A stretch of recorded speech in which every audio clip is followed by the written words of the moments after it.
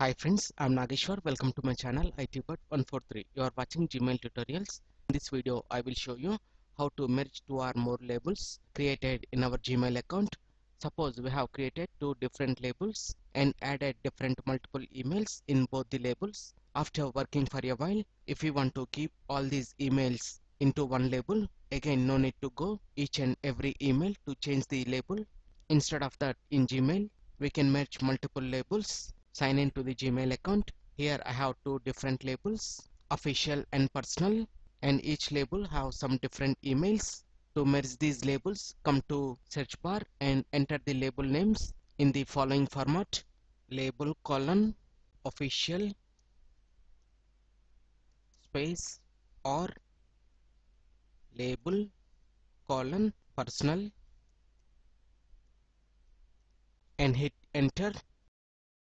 Then it will show all the emails from both the labels. Now to place all of these emails under one label, select each email by keeping a check mark before each email. After this, click on label option on the top. Here we can select an existing label or create a new label.